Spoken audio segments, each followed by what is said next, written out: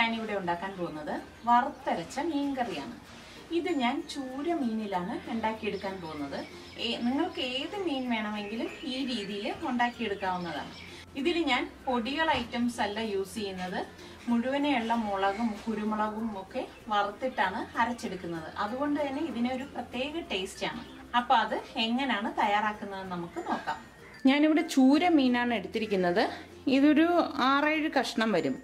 ഇതുപോലെ ചെറിയ പീസായിട്ട് കട്ട് ചെയ്തിട്ട് തലയുടെ ഭാഗവും കൂടി എടുത്തിട്ടാണ് ഞാനിത് കറിയാക്കാൻ പോകുന്നത്. ഇത് നന്നായിട്ട് ഞാൻ വാഷ് ചെയ്ത് ഡ്രെയിൻ ചെയ്തെടുത്ത് വെച്ചിരിക്കുന്നതാണ്. ഒരു ഇരുമ്പ് ചട്ടി അടുപ്പത്ത് വെച്ച ശേഷം ഇതിലേക്ക് 1.5 കപ്പ് തേങ്ങ ഇട്ട് കൊടുക്കാം. പിന്നെ ഇതിലേക്ക് ഞാനിവിടെ 6 ചെറിയ ചുവന്നുള്ളി എടുത്തിട്ടുണ്ട്. ഇതൊന്ന് അരിഞ്ഞിട്ട് കൊടുക്കാം.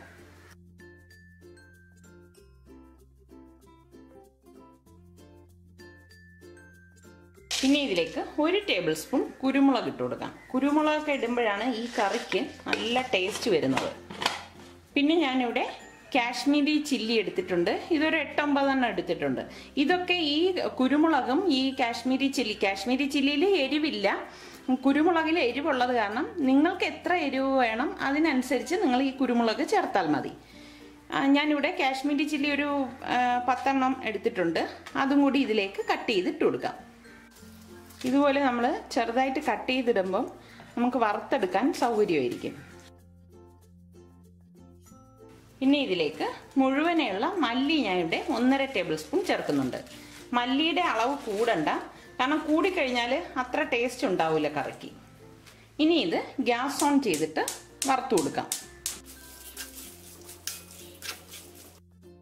ഫ്ലെയിം കുറച്ചിട്ടിട്ട് വേണം നമ്മളിത് വറുത്തെടുക്കേണ്ടത്. പെട്ടെന്ന് കൂട്ടിയിട്ടിട്ട് നമ്മളിത് വറുത്തെടുത്തു കഴിഞ്ഞാൽ ഇത് പെട്ടെന്ന് തന്നെ കരിഞ്ഞു പോകും, അത്ര ടേസ്റ്റും ഉണ്ടാകത്തില്ല. ഇത് ഫ്ലെയിം കുറച്ചിട്ടിട്ട് തന്നെ നമ്മളിത് നല്ലതുപോലെ ഒന്ന് വറുത്തെടുക്കണം. ഇത് നല്ല ടേസ്റ്റുള്ള കറിയാണ്. ഇതിവിടെ വറുക്കുന്ന നേരം കൊണ്ട് ഞാനിവിടെ 1/4 കപ്പ് ചൂടുവെള്ളം എടുത്തിട്ടുണ്ട്. ഇതിലേക്ക് 1 നാരങ്ങ വലിപ്പത്തിൽ പുളി എടുത്തിട്ടുണ്ട്. ഈ പുളി ഇതിലേക്ക് ഇട്ടിട്ട് 5 മിനിറ്റ് കുതിരാനായിട്ട് വെക്കാം. കുതിർന്ന് കഴിയുമ്പോൾ ഇത് പിഴിഞ്ഞെടുക്കാൻ എളുപ്പമാണ്. നമ്മളിങ്ങനെ ഇട്ട് വറുക്കുന്നതിൽ ഓയിൽ ചേർക്കേണ്ട ആവശ്യമില്ല, കാരണം ഈ തേങ്ങയിൽ നിന്ന് തന്നെ ഓയിൽ വന്നോളും. നല്ല മണമാണ് നമ്മളിത് വറുത്ത് വരുമ്പോഴേക്കും. ഇപ്പം തന്നെ നല്ല മണം വരുന്നുണ്ട്. ഇതിപ്പം പകുതി പോലും ആയിട്ടില്ല. ഇത് ഇങ്ങനെ തീ കുറച്ചിട്ടിട്ട് തന്നെ നമ്മളിങ്ങനെ വറുത്തുകൊണ്ടിരിക്കണം. നമ്മളിങ്ങനെ വറുത്ത് അരച്ച് കറി ഉണ്ടാക്കിയിട്ട് അത് പിറ്റേ ദിവസം ചൂടാക്കി കഴിക്കുമ്പോഴാണ് ടേസ്റ്റ് കൂടുതൽ. ഇതുപോലെ ഇരുമ്പ് ചട്ടിയിലോ ചുവട് കട്ടിയുള്ള പാനിലോ ഇട്ട് വറുത്തെടുക്കാൻ നോക്കണം. നമ്മൾ വറുത്ത് ഏകദേശം നല്ല ബ്രൗൺ കളർ ആവുമ്പോഴാണ് ഞാൻ ഇതിലേക്ക് മഞ്ഞൾപ്പൊടി ചേർക്കുന്നത്. ആദ്യമേ ചേർക്കത്തില്ല.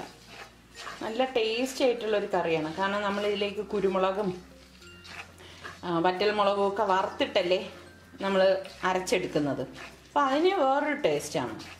നമ്മളിപ്പോൾ പൊടി ചേർക്കുന്നതിൽ നിന്നും ടേസ്റ്റ് വ്യത്യാസമുണ്ട് നമ്മൾ ഇങ്ങനെ ഉണ്ടാക്കിയെടുക്കുമ്പോഴേക്കും.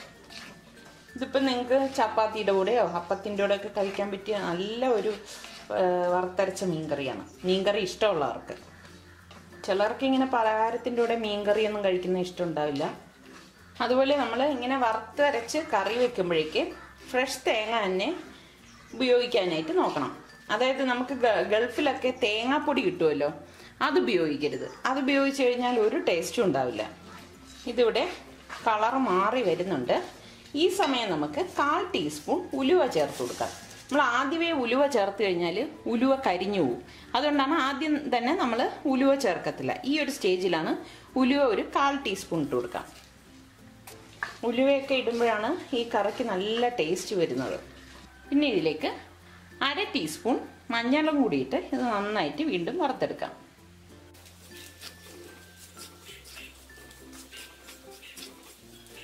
നമ്മളിത് വറുത്ത് വരുമ്പോഴേക്ക് കണ്ടോ നല്ല ഡ്രൈ ആയിട്ട് വരും.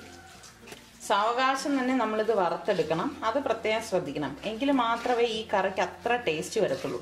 അല്ലാതെ നമ്മൾ തീ കൂട്ടിയിട്ടിട്ട് പെട്ടെന്ന് വറുത്തെടുക്കാമെന്ന് വിചാരിച്ചു കഴിഞ്ഞാൽ അത് കരിഞ്ഞു പോകത്തേ ഉള്ളൂ, ഒരു ടേസ്റ്റും ഉണ്ടാവില്ല. ഇത് പാകത്തിന് എല്ലാം നന്നായിട്ട് എല്ലാ സ്ഥലത്തും വറവ് കിട്ടണമെങ്കിൽ നമ്മളിതുപോലെ തീ കുറച്ചിട്ട് കൈയെടുക്കാതെ ഇതുപോലെ ഇളക്കി കൊടുത്ത് വേണം നമ്മളിത് വറുത്തെടുക്കേണ്ടത്. ഇത്രയും വറുത്തത് മതിയാകും. ഇനി ഇത് ഗ്യാസ് ഓഫ് ചെയ്ത ശേഷം മറ്റൊരു പാത്രത്തിലേക്ക് മാറ്റാം. നമ്മൾ ഇപ്പോഴും തന്നെ അത് പാത്രത്തിലേക്ക് മാറ്റുന്നത് എന്തെന്ന് വെച്ചാൽ, ഇനി ഈ ഇരുമ്പ് ചട്ടിയിൽ ഇത് കിടന്നു കഴിഞ്ഞാൽ കരിഞ്ഞു പോവും. കരിഞ്ഞു കഴിഞ്ഞാൽ ഇതിൻ്റെ ടേസ്റ്റൊക്കെ മാറും. അപ്പോൾ അങ്ങനെ കരിഞ്ഞു പോകാതിരിക്കാനാണ് നമ്മൾ ഇത് ഓഫ് ചെയ്തിട്ട് മറ്റൊരു പാത്രത്തിലേക്ക് മാറ്റുന്നത്. ഇനി ഇതൊന്ന് തണുത്ത ശേഷമാണ് നമ്മൾ മിക്സിയുടെ ജാറിലിട്ടിട്ട് അരച്ചെടുക്കുന്നത്. ഇനി ഇതൊന്ന് തണുത്ത ശേഷം മിക്സിയുടെ ജാറിലേക്ക് ഇട്ടിട്ട് ഇതൊന്ന് അരച്ചെടുക്കാം. ഇതിവിടെ നല്ലതുപോലെ തണുത്തിട്ടുണ്ട്. ഇനി ഇതൊന്ന് അടിച്ചെടുക്കാം. ആദ്യം തന്നെ നമ്മൾ വെള്ളം ചേർക്കണ്ട. വെള്ളം ചേർക്കാതെ ഇതൊന്ന് ഒരു പ്രാവശ്യം ഒന്ന് അടിച്ചെടുത്ത ശേഷം ഇതിലേക്ക് വെള്ളം ചേർക്കാം. അല്ലെങ്കിൽ ഇത് അരഞ്ഞു കിട്ടാൻ പാടാണ്. ഇത് എളുപ്പത്തിന് വേണ്ടിയാണ് നമ്മൾ അങ്ങനെ ചെയ്യുന്നത്. ഇതുപോലെ ഒന്ന് അടിച്ചെടുത്ത ശേഷം നമുക്ക് വെള്ളം ഒഴിച്ചിട്ട് അരച്ചെടുക്കാം. ഇങ്ങനെ ആകുമ്പം നമുക്ക് പെട്ടെന്ന് തന്നെ ഇത് അരച്ചെടുക്കാൻ പറ്റും. അല്ലെങ്കിൽ ഇത് ബുദ്ധിമുട്ടാണ്, നമുക്ക് എല്ലാ ഇതും നന്നായിട്ട് അരഞ്ഞു വരത്തില്ല. അപ്പം ഇങ്ങനെ ആകുമ്പോൾ എളുപ്പമാണ്. ഞാനിതിലേക്ക് 1 കപ്പ് വെള്ളം ഒഴിച്ചാണ് ഇത് അരച്ചെടുക്കുന്നത്. എപ്പോഴും നിങ്ങൾ വെള്ളത്തിൻ്റെ അളവ് കൂടരുത്. കാരണം ഇത് അരച്ചെടുക്കുമ്പോൾ വെള്ളത്തിൻ്റെ അളവ് കൂടിക്കഴിഞ്ഞാൽ ഇത് നന്നായിട്ട് അരഞ്ഞു കിട്ടത്തില്ല. അതുകൊണ്ട് അത് പ്രത്യേകം ശ്രദ്ധിക്കണം. അപ്പോൾ ഇത് അരച്ചിട്ട് വരാം. ഇതിവിടെ ഞാൻ അരച്ചെടുത്തിട്ടുണ്ട്. കണ്ടോ, നമ്മൾ അമ്മിക്കല്ലിലൊക്കെ അരച്ചെടുക്കത്തില്ലേ, അപ്പം അത് ഒരു തീരെ മഷി പോലെ അല്ലല്ലോ നമ്മൾ അമ്മിക്കല്ലിൽ അരച്ചെടുക്കുന്ന ആ ഒരു പരുവത്തിൽ വേണം നമ്മൾ ഇത് അരച്ചെടുക്കേണ്ടത്. കണ്ടോ, എല്ലാം നന്നായിട്ട് ഇവിടെ അരഞ്ഞു വന്നിട്ടുണ്ട്. ഈ ഒരു പരുവത്തിൽ വേണം നമ്മൾ അരച്ചെടുക്കേണ്ടത്. കണ്ടോ, ഇനി ഇത് എങ്ങനെയാണ് കറിയാക്കുന്നതെന്ന് നോക്കാം. ഇത് ഞാനിവിടെ നട്ടിരിക്കുന്ന കരിവേപ്പിലയാണ്. ഇതിൽ നിന്നാണ് ഞാൻ കറിവേപ്പില കറിക്ക് വേണ്ടി എടുക്കുന്നത്. ഈ കറി വെക്കാനായിട്ട് ഞാനിവിടെ ഒരു മൺചട്ടിയാണ് എടുത്തിരിക്കുന്നത്. എപ്പോഴും ഇതുപോലെ മീൻകറിയൊക്കെ ഇതുപോലെ മൺചട്ടിയിൽ വെക്കുന്നതാണ് ടേസ്റ്റ് കൂടുതൽ. ഇനി ഗ്യാസ് ഓൺ ചെയ്ത ശേഷം ഇതിലേക്കൊരു 3 ടേബിൾ സ്പൂൺ വെളിച്ചെണ്ണ ഒഴിച്ചു കൊടുക്കാം. എണ്ണ ചൂടായി വരുമ്പോഴേക്ക് 1/4 ടീസ്പൂൺ ഉലുവയിട്ട് പൊട്ടിച്ചു കൊടുക്കാം. ഉലുവ ഇട്ടിട്ട് അത് കരിഞ്ഞു പോരുത്, അത് പ്രത്യേകം ശ്രദ്ധിക്കണം. ഉലുവ പൊട്ടി വരുമ്പോഴേക്ക് ഞാനിവിടെ ഒരു ചെറിയ സവാള എടുത്തിട്ടുണ്ട്. അത് ഇതിലേക്ക് നീളത്തിൽ അരിഞ്ഞിട്ട് കൊടുക്കാം. ഒന്ന് ഇളക്കി കൊടുക്കാം. ഇതോടൊപ്പം തന്നെ ഞാനിവിടെ 4 പച്ചമുളക് എടുത്തിട്ടുണ്ട്. ഈ പച്ചമുളക് ഞാൻ നെടുകെ കീറൊന്നുമില്ല, ഇതുപോലെ തന്നെ ഇതിലേക്ക് ഇടുകയാണ് ചെയ്യുന്നത്. പിന്നെ 2 തണ്ട് കറിവേപ്പിലയും കൂടി ഇട്ട് ഇത് ഇളക്കി കൊടുക്കണം.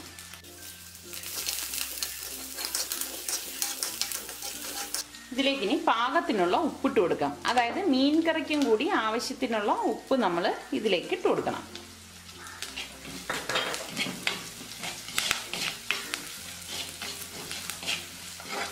നമ്മൾ ഈ കറി ഉണ്ടാക്കുമ്പോൾ വെളിച്ചെണ്ണ തന്നെ ഉപയോഗിക്കണം. വെളിച്ചെണ്ണ ഉപയോഗിക്കുമ്പോഴാണ്, മറ്റു എണ്ണ വേണമെങ്കിലും നമ്മൾക്ക് ഉപയോഗിക്കാം, പക്ഷേ ടേസ്റ്റ് കൂടുതൽ വെളിച്ചെണ്ണ ഉപയോഗിക്കുമ്പോഴാണ്. ഇത് പ്രത്യേക മണവും ടേസ്റ്റുമാണ് നമ്മൾ ഈ വറുത്തരച്ച കറിക്കൊക്കെ വെളിച്ചെണ്ണ ഉപയോഗിക്കുമ്പം. ഇത് നമ്മൾ പച്ചമുളക് ഇങ്ങനെ ഇടുന്നത് എന്തിനെന്ന് വെച്ചാൽ ഇതൊരു ഭംഗിക്ക് ഇടുന്നതേ ഉള്ളൂ. കാരണം ഇതിലിപ്പോൾ എരിവൊന്നും വരാനായിട്ടില്ല. നമ്മളിപ്പോൾ കീറി ഇടുവാണെങ്കിൽ തീർച്ചയായിട്ടും ഇതിലേക്ക് എരിവ് വരും. അപ്പോൾ നമ്മൾ കുരുമുളകൊക്കെ ഉപയോഗിക്കുന്നുണ്ട്, അത്യാവശ്യം എരിവ് ഇതിലുണ്ട്. അതുകൊണ്ട് നമ്മൾ അഡീഷണലായിട്ട് പച്ചമുളക് കീറിയിടേണ്ട ആവശ്യമില്ല. പച്ചമുളക് നിങ്ങൾക്ക് ആവശ്യമാണെങ്കിൽ മാത്രം ചേർത്താൽ മതി. നമ്മൾ ഇതൊക്കെ ചേർത്തിട്ട് ഉണ്ടാക്കുമ്പോഴാണ് ഇതിന് ടേസ്റ്റ് കൂടുന്നത്. എരിവുള്ള പച്ചമുളകാണ് ചേർക്കുന്നതെങ്കിൽ നമ്മൾ ഉപയോഗിക്കുന്ന കുരുമുളകിൻ്റെ അളവ് കുറച്ച് കൊടുക്കണം.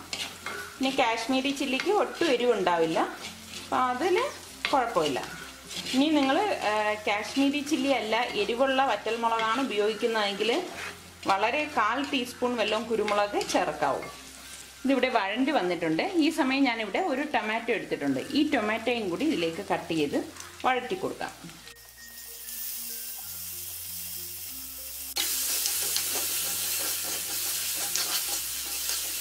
ഇത്രയും വഴണ്ടത് മതിയാകും. ഇനി ഇതിലേക്ക് നമ്മൾ ഈ അരച്ച് വെച്ചിരിക്കുന്ന അരപ്പിട്ട് കൊടുക്കാം.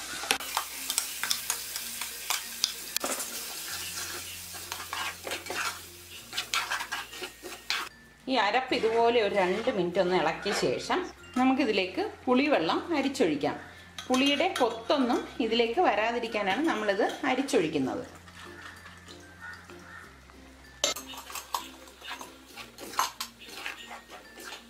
ഇനി ഇതിലേക്ക് പാകത്തിനുള്ള വെള്ളം ഒഴിച്ചു കൊടുക്കാം. ഞാനിവിടെ ഏകദേശം 1.25 കപ്പ് വെള്ളം ഒഴിക്കുന്നുണ്ട്. അരച്ച മിക്സിയുടെ ജാറിൽ തന്നെയാണ് ഞാൻ വെള്ളം എടുക്കുന്നത്.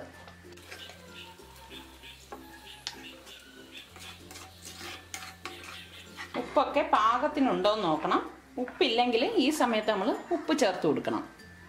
ഇനി ഇതിലേക്ക് നമുക്ക് മീൻ ഇട്ട് കൊടുക്കാം.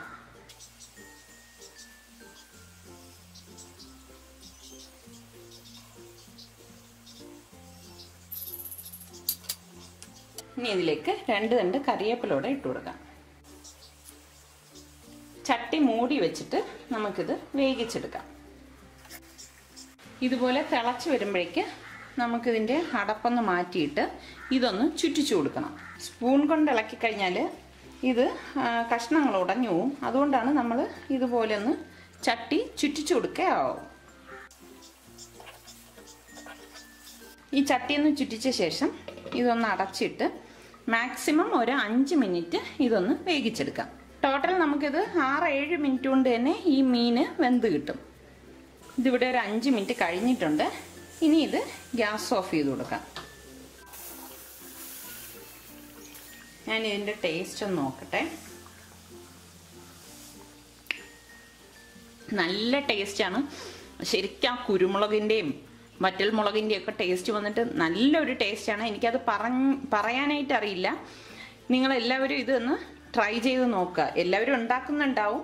ഈ വിധത്തിൽ നിങ്ങളൊന്ന് വറുത്ത് അരച്ചെടുത്ത് കറി ഉണ്ടാക്കി നോക്കാം. പ്രത്യേകിച്ച് ചൂര മീനിൽ നമ്മളിത് ഉണ്ടാക്കിയെടുത്താൽ നല്ല ടേസ്റ്റാണ് ഈ കറിക്ക്.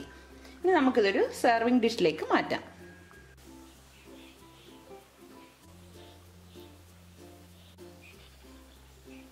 വറുത്തരച്ച മീൻകറി ഇവിടെ തയ്യാറായി. ഇത് ചൂട് ചോറിൻ്റെ കൂടെ കഴിക്കാൻ പറ്റിയ നല്ല ഒരു കറിയാണ്. എല്ലാവരും ഇത് ട്രൈ ചെയ്ത് നോക്കി ഇഷ്ടമാണെങ്കിൽ ഇതുവരെ സബ്സ്ക്രൈബ് ചെയ്തിട്ടില്ലാത്തവർ സബ്സ്ക്രൈബ് ചെയ്യുവാനും ഷെയർ ചെയ്യാനും ലൈക്ക് ചെയ്യാനും കമൻറ്റ് ചെയ്യാനും മറക്കണ്ട.